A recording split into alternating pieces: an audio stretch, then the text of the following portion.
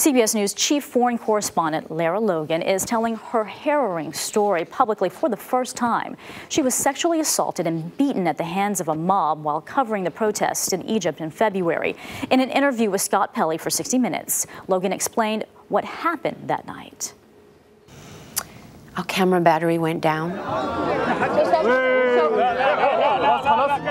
and we had to stop for a moment, and suddenly Baha looks at me and says, "We've got to get out of here." Baha is not happy here? He's Egyptian, he speaks Arabic, and he can hear what the crowd is saying.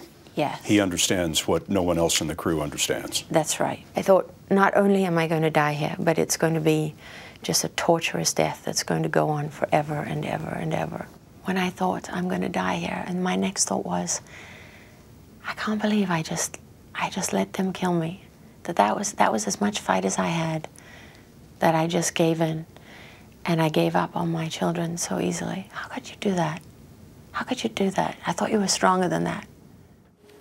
You can see Lara Logan's entire interview with Scott Pelley tomorrow night on 60 Minutes at 7 o'clock Eastern, right here on CBS.